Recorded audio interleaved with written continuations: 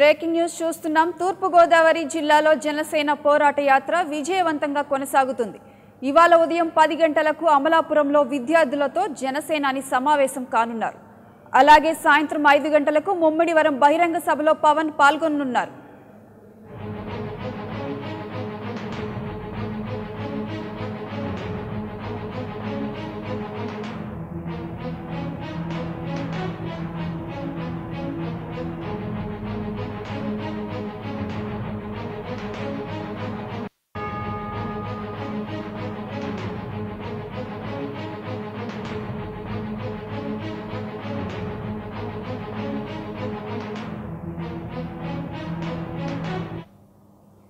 తూర్పు గోదావరి జిల్లాలో జనసేన పోరాట యాత్ర విజయవంతంగా కొనసాగుతుంది. ఇవాళ ఉదయం 10 గంటలకు అమలాపురంలో విద్యార్థులతో జనసేనాని సమావేశం కానున్నారు. అలాగే సాయంత్రం 5 గంటలకు ముమ్మిడివరం బహిరంగ సభలో పవన్ పాల్గొనున్నారు. ఇక దీనిపై మరింత సమాచారం మా ప్రతినిధి రాజేష్ అందిస్తారు. రాజేష్, చెప్పండి, దీనిపై మీ దగ్గర సమాచారం ఏంటి? Good morning Priyanka. మరి కాసేపట్లో జనసేన ప్రజా పోరాట యాత్ర మళ్ళీ అమలాపురంలో ప్రారంభం కానుంది. ఈ రోజుతో మలివేడుత ప్రజా పోరాట యాత్రలో భాగంగా ఇప్పటికీ తూర్పుగోదావరి జిల్లాలో 4 రోజులు పూర్తయింది. ఈ రోజు 5వ రోజు మళ్ళీ అమలాపురంలో స్థానిక సత్యనారాయణ గార్డెన్స్ లో ప్రారంభం కానుంది. ముందుగా ఉదయం 10 గంటల ప్రాంతంలో స్థానిక విద్యార్థులతో పవన్ కళ్యాణ్ భేటీ అవుతారు. వాళ్ళ సమస్యలు తెలుసుకునే ప్రయత్నం చేస్తారు. దాంతో పాటు నిరుద్యోగ యువత ఎవరైతే ఉన్నారో వారందరితో కూడా మాట్లాడే ప్రయత్నం చేస్తారు. అయితే ముందుగా నిరుద్యోగం సంబంధించిన సమస్యలు, వాటి పరిష్కార దిశగా ఎలా ముందుకు వెళ్ళాలి, ప్రధానంగా అంటే సమస్యను తెలుసుకునేందుకు నేరుగా వాళ్ళతో మాట్లాడడం ద్వారా సమస్య స్పష్టంగా తెలుస్తుంది. అలాగే పరిష్కారం సంబంధించి సలహాల సూచనలు కూడా వాళ్ళ నుంచి స్వీకరిస్తున్నారు. ఎందుకంటే ముందుగా ఒక దేశపు అంటే జనసేన అధ్యక్షుడు పవన్ కళ్యాణ్ చెప్పినట్టుగా ఒక దేశపు మొత్తం సంపద నదులు, కొండలు, పర్వతాలు కాదు, విద్యార్థులు, యువతే అని చెప్పి చాలా స్పష్టంగా చెప్తారు. ఈ నేపథ్యంలో యువతంతా కూడా పెద్ద ఎత్తున ఆయనతో భేటీ అయ్యేందుకు 2-3 సార్లు ఆయన సంప్రదించారు. అయితే ఖచ్చితంగా మీకు సమయం ఇస్తాను, మీతో మాట్లాడేందుకు, అంటే మిగిలిన వారితో మాట్లాడినట్టుగా ఏదో అర్ధ మాట్లాడి 2 గంటలు మాట్లాడితే సరిపోదు, మీతో సుదీర్ఘంగా చర్చించాల్సిన అవసరం ఉంది.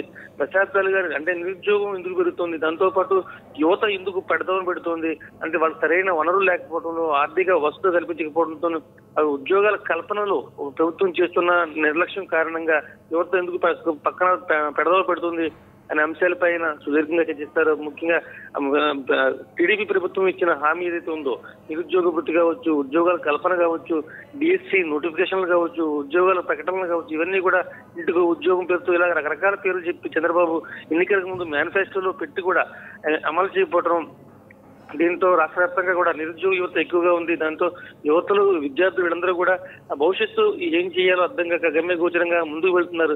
ఈ నేపథ్యంలో ఒక పక్కా ప్రణాళికతో జనసేన మొదటి నుంచి కూడా ఈ అంశాన్ని తీసుకున్నా కానీ చాలా పక్కా ప్రణాళికతో ముందుకెళ్తుంది. ముందుగా ఆ సమస్యపై అధ్యయనం చేయడం, సమగ్రంగా అవగాహన తీసుకున్న తర్వాత దాని పరిష్కారాన్ని ఏం చేస్తే బాగుంటుంది అనే అంశంపై సీనియర్లతో, నిపుణులతోనూ, అలాగే ఇతర కొంతమంది అధికారులతోనూ కూడా భేటీ అవుతుంది. అంటే సమస్యను తెలుసుకున్న తర్వాత విని వదిలేయడం కాకుండా, ఏదో గాలి మాటలుగా హామీ ఇచ్చి వదిలేయడం కాకుండా ఆ సమస్యను మనం పరిష్కరించగలమా లేదా అనే అంశంపై సుదీర్ఘంగా లోతైన అధ్యయనం చేసి ఆ తర్వాత వారికి బాధితులు ఎవరైతే ఉన్నారో వారికి స్పష్టమైన హామీ ఇస్తుంది. ఖచ్చితంగా జనసేన అధికారంలోకి వస్తే ఆ సమస్యను ఈ రకంగా పరిష్కరించగలం అనే అంశం మీద ముందుకు సాగుతుంది. అందులో భాగంగానే మన ఎస్సీజెడ్ బాధితులతో కావచ్చు, ఆ రైతుల నుంచి భూములు తీసుకుని ఎటువంటి ఉద్యోగాల కల్పన లేకపోవడం, నిన్న ఓఎన్జీసీకి సంబంధించిన తూర్పుగోదావరి జిల్లాలో కోనసీమ అంటే ఇంచుమించుగా ఆంధ్ర, కేరళ అంటారు.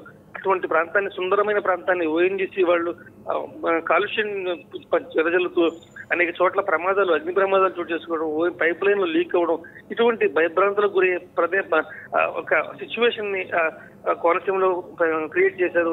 ఈ సందర్భంగా ఎట్టి పరిస్థితుల్లో కూడా కోనసీమ రైతాంగం సంతోషంగా ఉండాలి, ఇక్కడ ప్రజానికం అంతా కూడా సంతోషంగా ఉండాలి. ఎట్టి పరిస్థితుల్లో అటువంటి ఇబ్బందులు లేకుండా భవిష్యత్తులో కోనసీమ అంటే అందరూ ఎదురు వెళ్ళి చూస్తేలా ఉండాలి తప్ప, కోనసీమలో అగ్ని ప్రమాదాలు జరుగుతాయి కదా, కోనసీమలో రైతులు ఇబ్బందులు పడుతున్నారు అనే మాట రాకుండా చూడాలి. భవిష్యత్తులో ఏ వర్గానికైనా సరే ఒక సమస్య అంటూ ఉందంటే ఆ సమస్యను సమగ్రంగా అధ్యయనం చేసి ఏ రకంగా పరిష్కరించగలం అనే అంశాన్ని సుదీర్ఘంగా తీసుకుని ముందుకు వెళ్తున్నారు. ఇందులో భాగంగానే ఈ రోజు విద్యార్థులతో మాట్లాడతారు. అనంతరం సాయంత్రం 5 గంటల ప్రాంతంలో మళ్ళీ ఇక్కడి నుంచి బయలుదేరి ముమ్మిడివరం వెళ్తారు. సుమారుగా రోడ్డు మార్గాన 15 కిలోమీటర్లు ఉంటుంది. 5 గంటల ప్రాంతంలో ముమ్మిడివరం బహిరంగ సభలో ప్రసంగిస్తారు. ముమ్మిడివరం అంటే ఏపీలో ఉన్న 175 నియోజకవర్గాల్లో జనసేన ప్రకటించిన మొదటి ఎమ్మెల్యే అభ్యర్థి. అక్కడ పితాని బాలకృష్ణ ఉన్నారు. ఆయన బీసీ సామాజిక వర్గానికి చెందిన నేత. ఈ నేపథ్యంలో అక్కడ మొదటి ఎమ్మెల్యే అభ్యర్థిని ప్రకటించిన నియోజకవర్గం కాబట్టి అక్కడ ఏం మాట్లాడతారా అనే అంశాన్ని మొత్తం అందరూ కూడా ఆసక్తిగా ఎదురు చూస్తున్నారు. ఇదేమైనా కానీ గత వారం రోజులు, గత 5 రోజులు జరుగుతున్న ప్రతి సభ కూడా సక్సెస్ఫుల్ గా ముందుకు సాగుతుండడం అంటే ఒక పక్కా ప్లానింగ్ తో ముందుకెళ్తున్నారని చెప్పాలి. జనసేన నాయకులు కావచ్చు, కార్యకర్తలు కావచ్చు, ఏం చేయాలి, సభ ఎంతమంది హాజరవుతారు, వాళ్ళకి కావాల్సిన ఇబ్బంది, వాళ్ళకి ఏమైనా ఇబ్బంది ఎదురయ్యే అవకాశం ఉందా, ఒకవేళ ఇబ్బందులు ఎదురవకుండా ఉండాలంటే ఏం చేయాలి అనే అంశంతో చాలా సుదీర్ఘంగా చాలా పక్కా ప్రణాళికతో ముందుకు సాగుతున్నారు. అందులో భాగంగానే ఈ రోజు సాయంత్రం 5 గంటలకు జరగబోయే ముమ్మిడివరం సభ కూడా ఖచ్చితంగా సక్సెస్ అవుతుందని చెప్పి జనసేన నాయకుల్లో తన అభిప్రాయం వ్యక్తం అవుతుంది. Priyanka. Okay, right. Thank you Rajesh.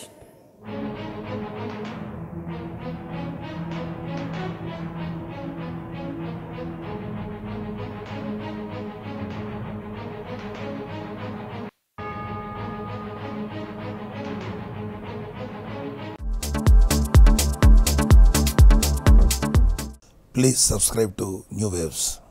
ఇలాంటి మరిన్ని మంచి వీడియోలు కావాలని కోరుకుంటున్నారా? అయితే పక్కనే ఉన్న గంట సింబల్ను క్లిక్ చేయండి. అలాగే సబ్స్క్రైబ్ చేయండి.